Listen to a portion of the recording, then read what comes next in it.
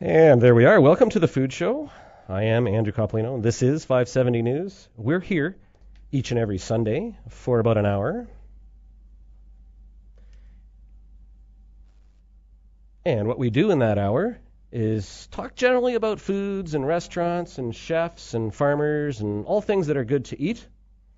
And we try to do that in a lighthearted and entertaining way. I don't know, I guess sometimes we're successful, sometimes we're not. But, we always give it the old college try. And, of course, I'm glad that you're able to join me here today. It's a little bit of a cloudy and overcast day, but I still think it's kind of stinking sort of humid out there. And that'll make for some pretty interesting hours, I think, remaining of the big Kitchener Blues Fest that's going on right now. And I'll be interested in hearing from one of our guests a little later in the program about how he's found it down there. I'll leave that as a bit of a teaser for you. Also on the show is Scott Rondo of Conscious Food Festival. That's consciousfoodfestival.ca. It's kind of an interesting outdoor festival in Toronto that brings together thousands of people and the rural neighbors and people that are involved with food production. And it's designed to highlight the sort of connection between plate and planet, kind of a nice little play on words there. That's happening all across the nation, basically, and we'll get a little bit of insight from Scott Rondo about the Conscious Food Festival, and that will come up a little later in the program as well. Getting closer to home, though, Bronwyn Attico of Wordsworth Books will be joining us, too, on the line. She's going to be talking to us about a really interesting and fun, I think, event that's coming up there at the bookstore. Great little indie bookstore that's denied and resisted all the trends to the big box influences, and Wordsworth, of course, an anchor in downtown or uptown Waterloo. And one of the events they're going to be having is called Mennonite Girls Can Cook, and this is an interesting little occasion as well. I don't know that much about it because I've just come to it quite lately, and I want to bring it to your attention that the idea of Mennonite Girls Can Cook is a blog. It has recipes, hospitality, it encourages relationships and helping the hungry, and it's a book as well. And I guess some of the authors are going to be appearing there to talk a little bit about what's going on at the event coming up on August 13th as well. Same day, actually, as the Conscious Food Festival. So if you want to go out of town, it's the Conscious Food Festival. You want to stay in town, it is the Mennonite Girls Can Cook event that's coming up at Wordsworth. So we'll talk to them later. Now, in my studio right now is a new friend of mine, I guess, someone I've just met in the last little while. I've heard about this organization in the past, and I've sort of just got around to looking them up, and I actually bumped into them down at the Blues Festival. The name of the business is Breadheads, and I'll leave you a little while to think about what that means. I thought maybe it was a play on the Deadheads that you'd find at Grateful Dead concerts, but it has a food relationship, and it is a wood-fired pizza organization. David O'Leary is with me in the studio. Welcome to the show. Hello, thanks for having me.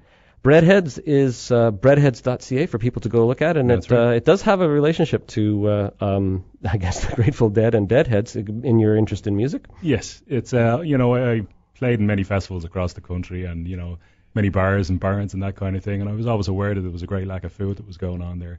I have a history in food, and I came across wood-fired baking because I wanted to build a mason's oven in my backyard, and one thing led to another, and I ended up taking it on the road and going to the festivals that I used to go to as a musician and as a spectator, and baking wood-fired people for folks. So the background comes out of music, and I guess an interest in masonry or an ability with masonry, or not at all? Not at all with the masonry. I mean, I'm up for any home renovation project kind of thing, and the masonry was something that I was going to lend my hand to last summer. But after investigating it and seeing the time frame that's involved and the money, and I was researching on the internet, and I came across modular Italian ovens that are imported into the country, and so that's the way I decided to go. So it's a music background, but not a food one either. I guess you didn't do cooking before this. Well, just eating a lot. Well, eating a lot. And when I was 17 years old, I had a friend of mine who used to bake apple pies in his backyard back in Ireland, and apple pies in the backyard. Yes. Well, he had a building out there. It wasn't quite in the open air. But he used to make, a couple of thousand of these things in a week, and he was looking for some help. And I arrived there one Saturday morning, and he showed me a pile of dough and a rolling pin, and he said, make 60 of these. Yeah. So that's how I got started. Well, and it's Kitchener-based, of course. You're yes. Based out of Kitchener is the sort of the hub, and then you radiate in spokes outward to the various festivals and events that you go to. Yes, we're on Queen Street, and the furthest we went this year is the Winnipeg Folk Festival. And last weekend we were at the Notre Dame du Nord for the truck rodeo in Quebec. And the business is based out of just that one idea. Then the rolling. There's one truck that Yes. you take around. Yes. Tell us a little bit about that. What does it look? How does one get a pizza oven attached to the back of a vehicle and carted across the city? Well, it's simpler than, when I started down this road and the research for the oven and everything else. I spent a lot of time doing that, but it actually turned out to be the simplest part of the whole equation. The ovens come into the country, they're shipped in containers, and they put them together in California, and they insulate them, and they ship them all over North America. So I received mine from California in March last year, and we had been in the process before we received the oven, because we had the specifications for it, of putting together a tandem axle trailer to mount the thing on. So we had a lot of help from the people who had done it before us in California, and it wasn't too much of a leap of faith, let's say, to do it. But because it's a new and unusual thing, and figuring out axle ratios and weight ratios and all of that kind of thing, that was the which is sort of somewhat distance from actually making a pizza. Yes, yeah. You got to be a jack of all trades, I think. Well, tell us a little bit more. In terms of the food that you're preparing with this oven, we got a stone base in the bottom of it. It's a dome-shaped thing, and into which you chuck logs, start them on fire. The fire temperature goes up to probably nearly, 800, 900 degrees, and in goes the pizza. How do you develop a recipe? How did you find out what sort of works in there, what doesn't? What are the logistics behind the actual food preparation? I guess there's a couple of things in there. I went out to California, and there was a gentleman out there that I went out to see, and he was VPN certified from Italy, so Vera Pizza Napolitana. He knew how to make the real deal Naples pizza, and he showed me what to do.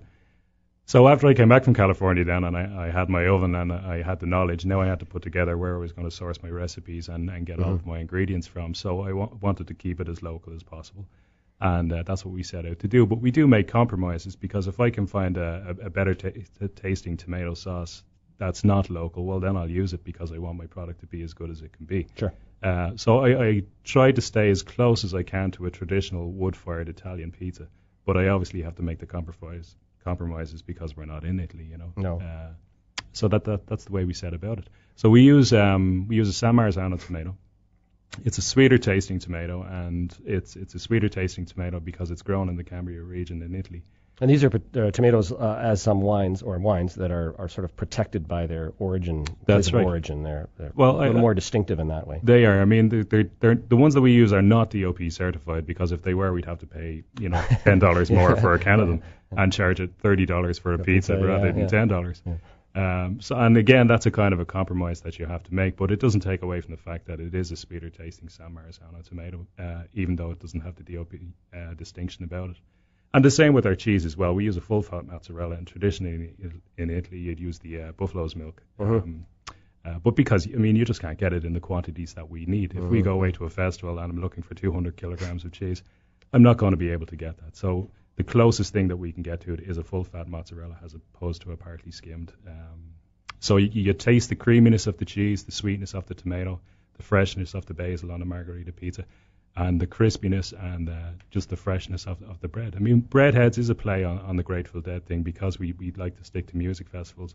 But pizza is a lot about the bread. Right. And people have gotten far away from that. In every other corner pizza shop out there, the bread, it's not something that I think complements the food at all. So yes, it's a play on the Grateful Dead, but it's all about the bread for me. I'm speaking, of course, with David O'Leary of Breadheads, breadheads.ca. You can check out the pizza oven right down below this building right here, over across at the park, just off of David Street. You'll see a whole bunch of stuff. That's where you're located, right? Yes. You'll find a whole bunch of food activity going on there, and one of them will be the Breadhead guys. Well, just sticking with that bread for a moment, pizzas have gone a route that I think, unfortunately, is one of these heavy, doughy, cheesy things in the chains. And your pizzas, though, are more, I don't want to say cracker crust, because that's almost a little too much, but they are the thin crust, and that's what I think is your specialty. Yes, we use a 6-ounce dough ball to make a 10-inch pizza. And we do keep the perimeter of the pizza definitely has more of a softer bready texture to it. But where we actually put the tomato sauce definitely is a thinner crust and has that cracker flavor to it, but not as dry as a cracker. And it's got a little bit of that nice charring that happens That's right. from the base of the oven. Yeah, there's a lot of people, when we pull them out of the oven, and if they haven't had a wood-fired pizza before, they take a little, peek at it, and, they might say it's burnt or something like that, but it's part of the essence of what wood-fired baking is all about. And I actually carry a picture around with me of Mario Battelli's cookbook where he has a pizza on the front of it, and it's burnt to a cinder, in my opinion. But I show people and I say, look, if this guy can get away with it, well, then, I can too. This is the proof you're showing. If someone says, yes, what is this? It's all flat. Right. Didn't rise. Yeah, that's right. In the business, they call it leoparding because it has that patchy charness. Leoparding. Leoparding. Oh, nice term. So before we haul it out of the oven, we use the blade to look underneath the pizza. And if it doesn't have that leoparding, then it's not cooked. Mm-hmm. And the wood-fired baking, it cooks it from the three ways. You have the radiant heat coming off the floor, the direct heat from the fire that we constantly turn the pizza on, so we're charring the side of the pizza. And then when the flame licks over the dome at the top of the oven, that's what's cooking it on top. And we're talking in 2 minutes or less. 2 minutes or less, yes. These things just fire up right away. They do. Yeah. They do. Just thinking of the time here, we should take a break soon, but before, how much fun is this? It's more fun than... Because everybody wants to make pizza, I think. There's the whole That's romantic kind of throwing it up in the air and all that kind of stuff, but I know you're probably got to do a little bit more quickly than that. Yes, we don't have time for that. Must be a lot of fun. It is a lot of fun, and if you can find something that you're passionate about, it's not work at all, and it's just we love doing it. We love traveling the country, and we love making pizza for folks, and educating people about everything that's wonderful about wood-fired baking. And we should point out that you'll be there for the remainder of the day. Yep, remainder of the day. So there's lots of time for people to come and try the pizza. Come on over and say hi. Well, can you stick around for just a moment? Absolutely. Okay, because I want to ask a little bit more about the Blues Festival per se from a foodie musician's perspective. I'm speaking with David O'Leary, Breadheads, breadheads.ca, and right down at the Kitchener Blues Festival in Victoria Park, just off the side of David Street. I'm Andrew Coppolino. This is The Food Show. It's time for a short break. When we come back, a little bit more about Breadheads. This is 570 News.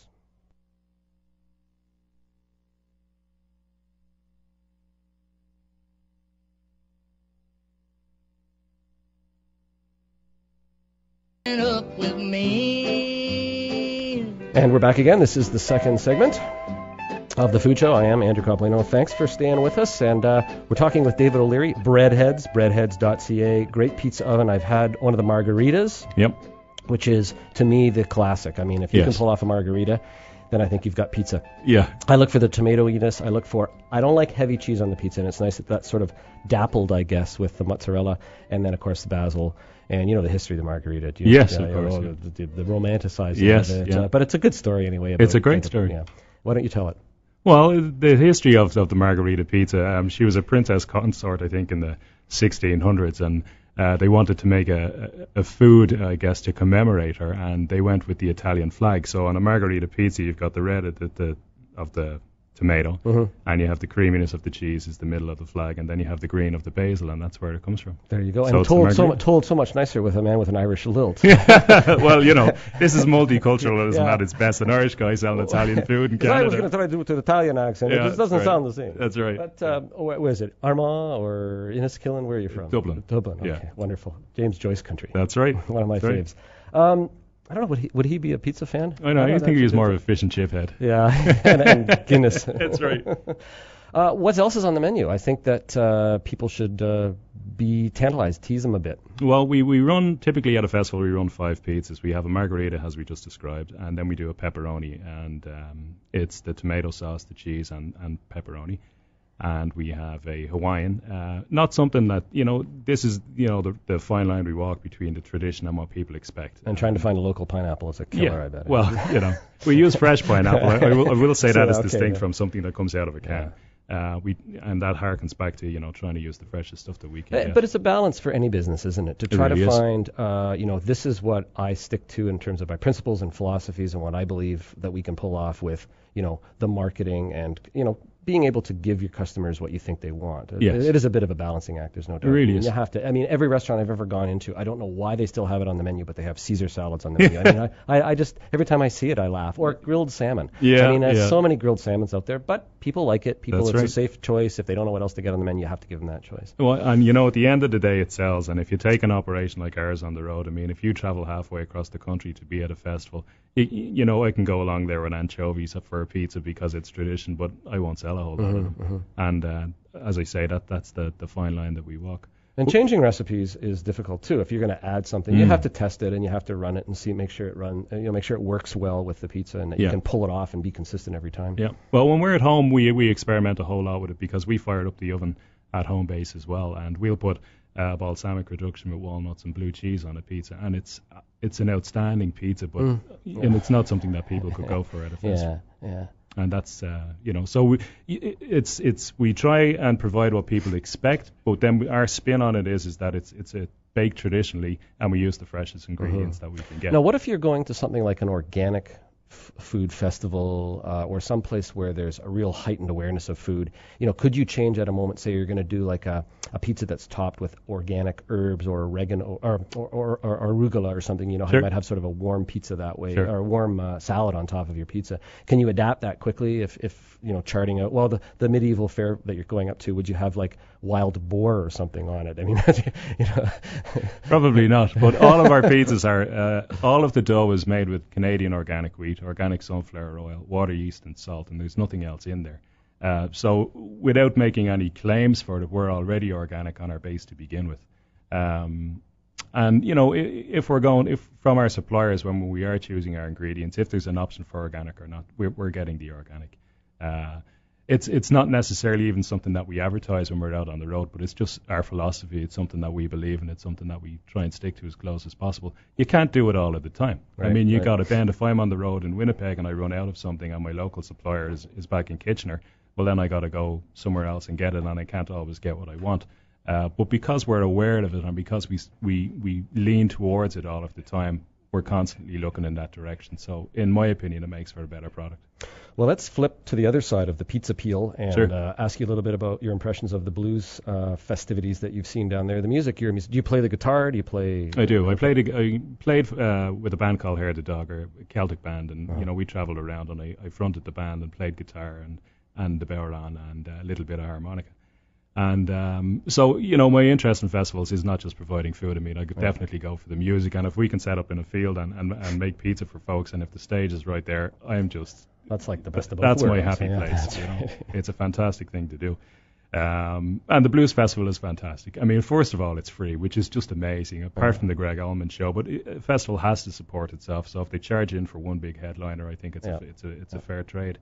But the music is just brilliant, absolutely brilliant, and the production from, again, a local company, you know, Sherwood Systems. The sound is fantastic, you know, and it's just a great place to be. In all of the festivals, I mean, you were just out at the I don't know, what was it, the folk festival in Winnipeg and the jazz festival in Waterloo. How does this compare on scale? Like, is this, as far as you know about blues? I've heard that it's one of the biggest in the country, if not the biggest. Does that make sense to you? Does that, you see where that can line up? Or I think that the claim that they make is that it's the biggest free one, and you know, who's to say? I mean, I have to say, when we go to a lot of these festivals and you look on the web page and they say that they attract X amount of people, I have never been in a field with, you know, that many people kind of thing. I think that we did a show in Bob Cajun with the Tragically Hip, and there was, I think, 25,000 people there. And when you're standing there looking out at the field, it's hard to imagine that that's 25,000 people.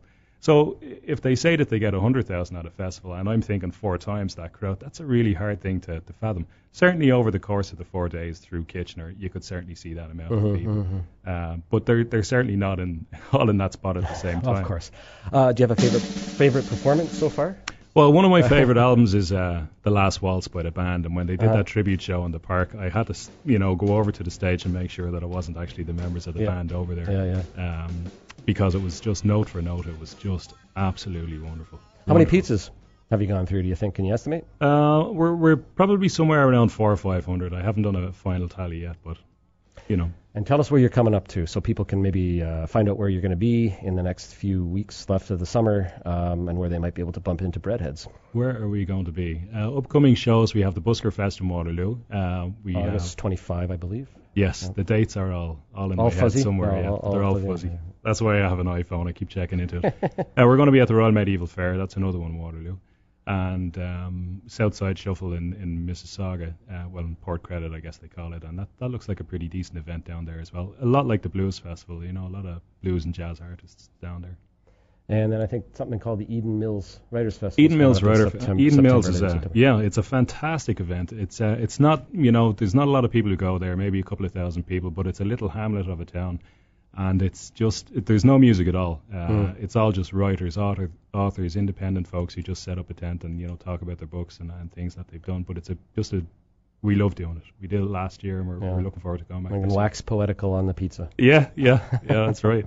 Well, thank you for joining me, David. I appreciate that you took the time out of a weekend that's pretty busy. Yes. And an important one. I think it's good to make the connections with the population out there, and I hope that we'll be able to see you more and more around the country. Best wishes. Thanks very much. Thank you. That's David O'Leary, Breadheads, breadheads.ca, and please check out the Blues Festival as well for its remaining hours here today in downtown Kitchener, and you can find your way over to the park and get some great pizza and other great food that's there as well. We do have to take a brief break. When we come back here on the Food Show, we're going to be talking to Scott Rondo of the Conscious Food Festival. I'm pretty interested in what exactly this means, and I hope you'll join me when we come back. You're listening to 570 News. Monday morning on the Jeff Allen Show. Do you have questions about me, the show, the staff, or the station in general? Well, if you do, get your questions ready for Ask Jeff. My special guest is our boss, Pete. So if you want to know why the signal's been funny, all you have to do is call in and ask. Make sure you are listening to the Jeff Allen Show. Weekdays from 9 till noon on All News Radio. 570 News. Also broadcasting live on Rogers TV Cable 20. News.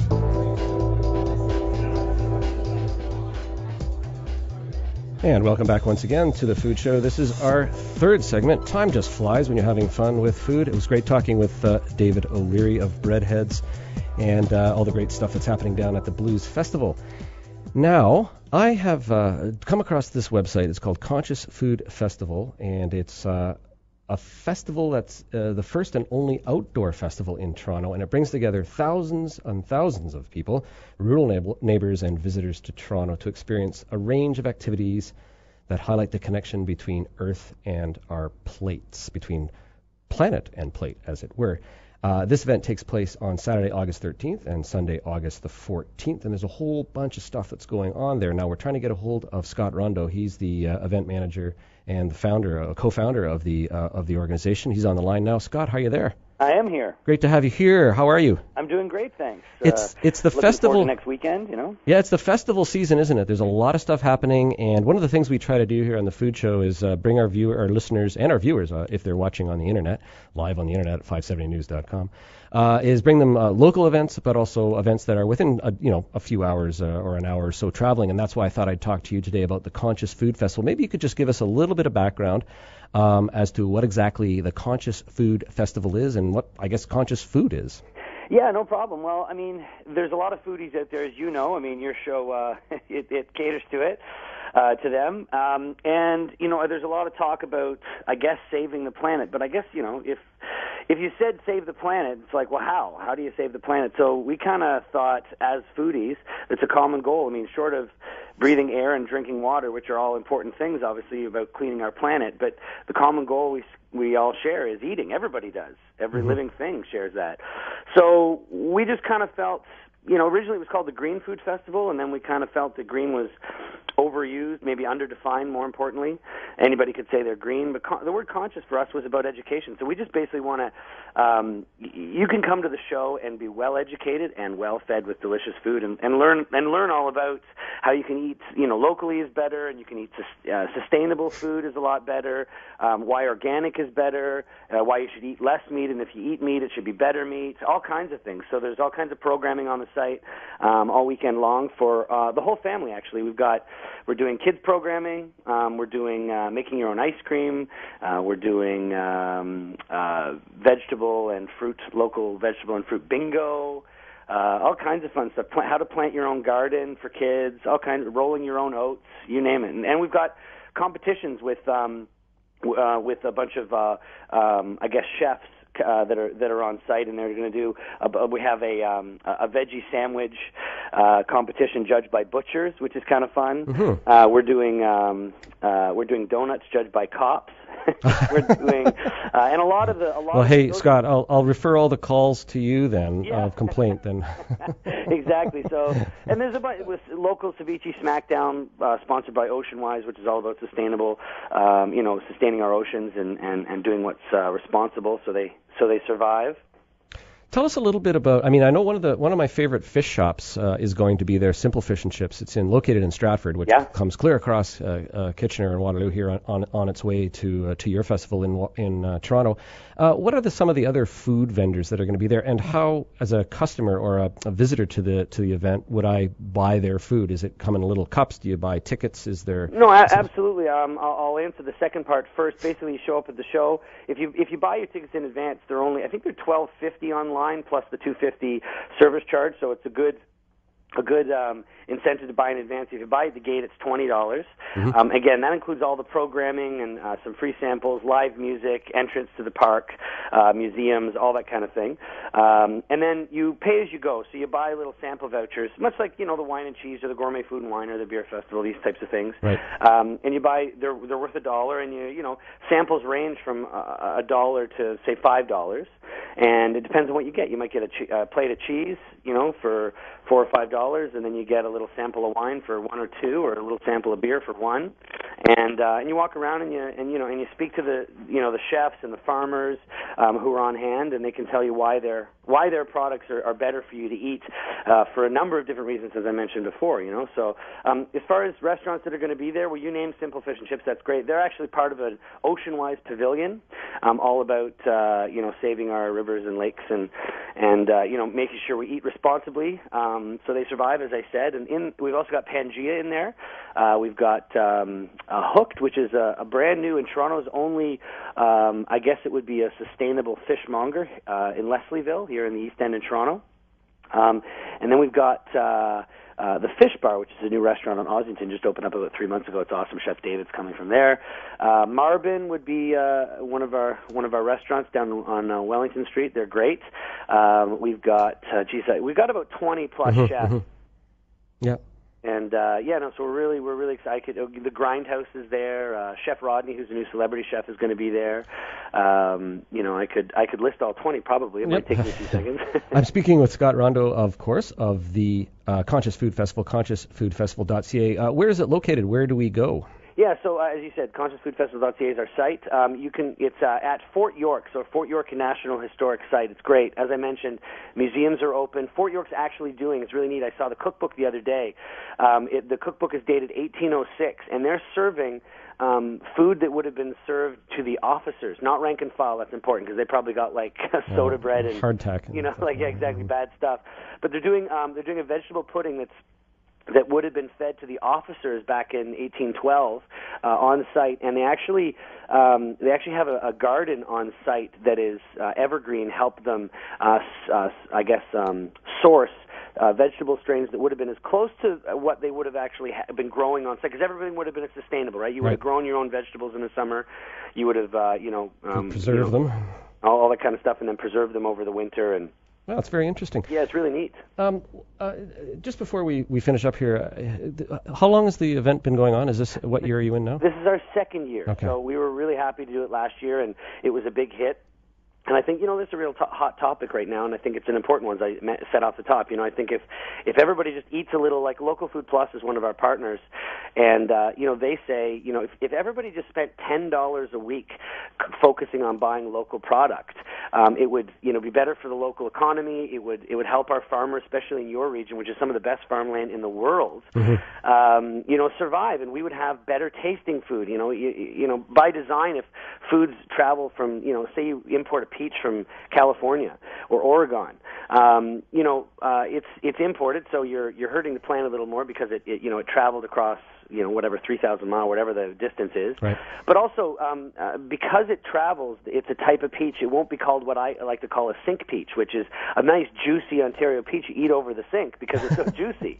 But because it has to travel, it's a little harder. It's and it's just not as good a peach. So there's a number of reasons to eat local, and Local Food Plus has these great stats. If you go to their site, localfoodplus.ca, they have a whole bunch of stats on if everybody, like say if 100 people spent $10 a week over the year, and like it's the equivalent to taking 2 cars off the road, it's the equivalent, or 3 cars off the road, it's equivalent to like 100 jobs, the domino effect. And so imagine if 100,000 people did that, and let's say they spent $100 a week instead of 10, like we would be really doing justice for our local economy, our sustainable food systems, and great for farmers, and that's important for our economy and whatnot. You mentioned this shows the festival is only in its second year. Yeah. Could you have imagined this kind of thing happening 5 years ago, even at the level, at the scale that you're on right now? Yeah, I know it grew pretty fast. We were pretty impressed with our first year tournament. We're expecting to double this year, but it's hard to say.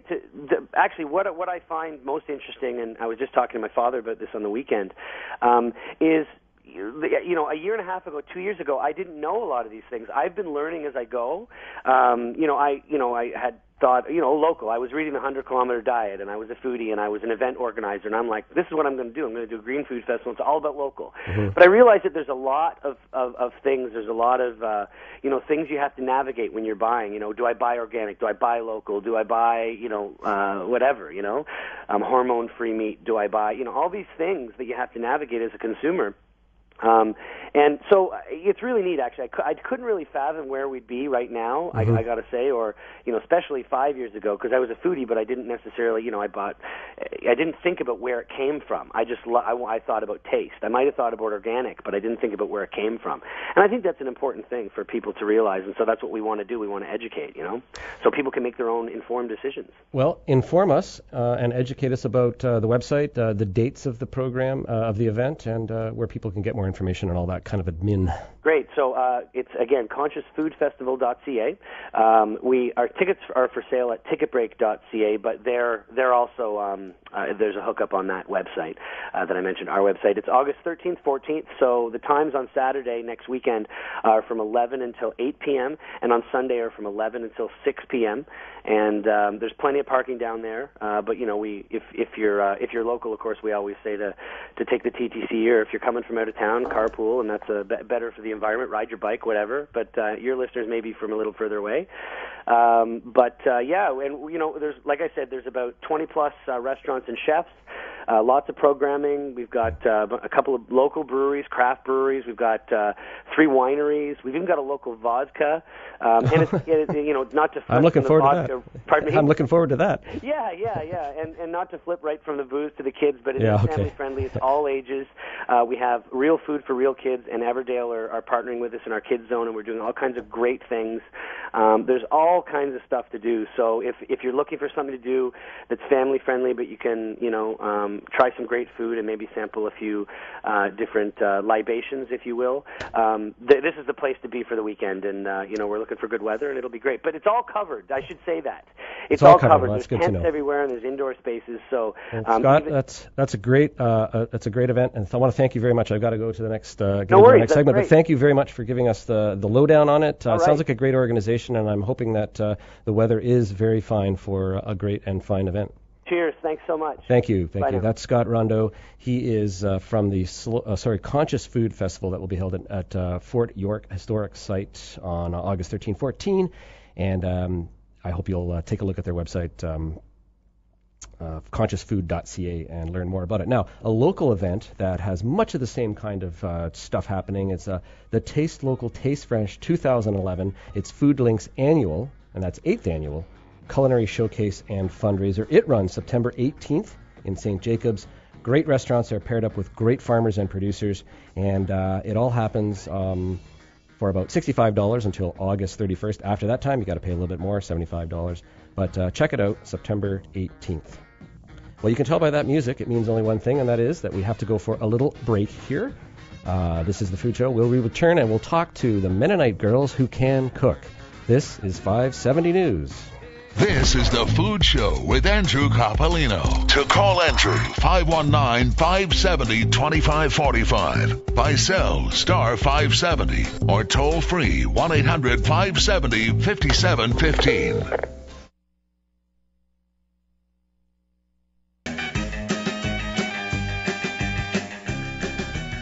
And here we go once more. Last segment. Glad you're still there with us. We've got one last segment, and it should be an interesting one.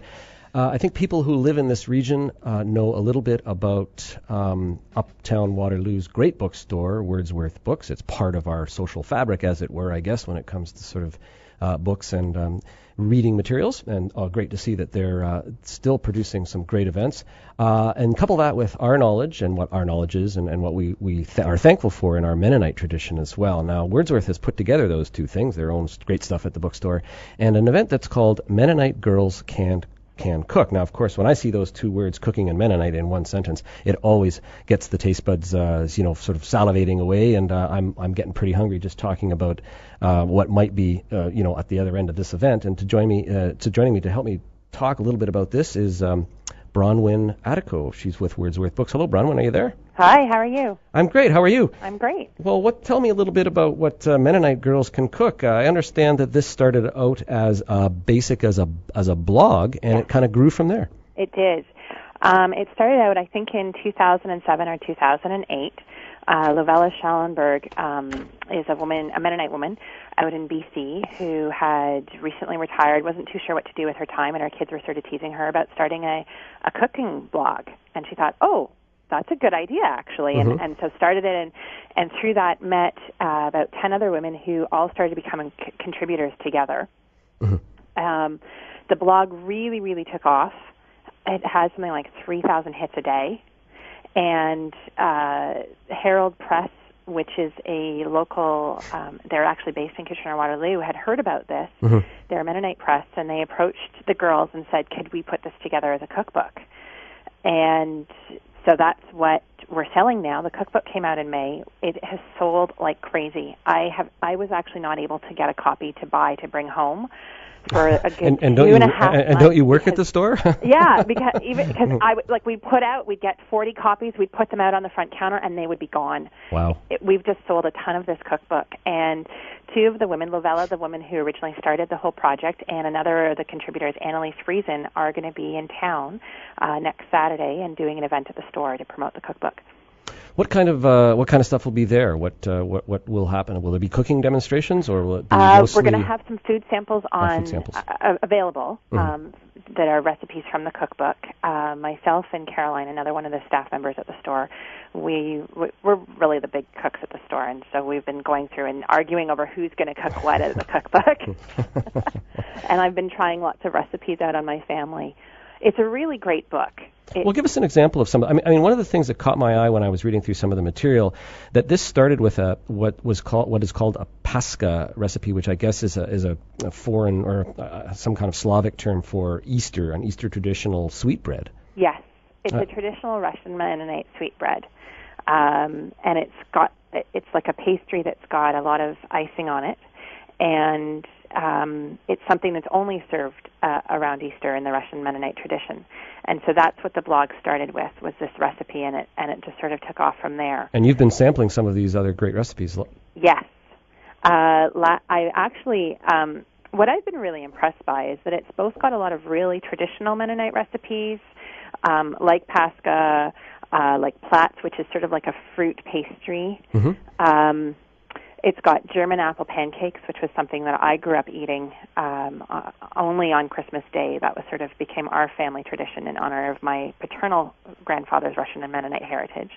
But then it's got a lot of gluten-free, more sort of modern recipes that you wouldn't necessarily expect in a Mennonite cookbook. So they're sort of taking Mennonite cooking and kind of bringing it into more of a modern era. One of the recipes in here was how to make tacos, and not just my. I have Mennonite 4 kids. tacos, I see. Okay. Yeah, exactly. But I have 4 kids, and they love tacos. But this shows you how to make your own taco shells. Well, that's marvelous. It was the easiest thing in the world. It was like making crepes. Proceeds to this book sales are going to a charity, I understand. Yes. One of the things that all of the girls decided together was that they didn't need money from the royalties of this cookbook. So they're dedicating every year to a different charity. And this year, the first year of the cookbook, it's going to the Good Shepherd Shelter in Makivka. I don't know if I'm saying that right. Sorry. In the Ukraine somewhere. In Ukraine, yes. A shelter for children. And how are people, listeners, people that are viewing us, that will be viewing this on the internet, and people just generally interested in food, how could they get involved? How can they participate? How can they find out more about the event and when it is and tickets and all the rest of it? You can go onto our website, which is wordsworthbooks.com, and we've got a dedicated event page to promote the event. It is next Saturday, August 13th at 2:30 p.m. in the store.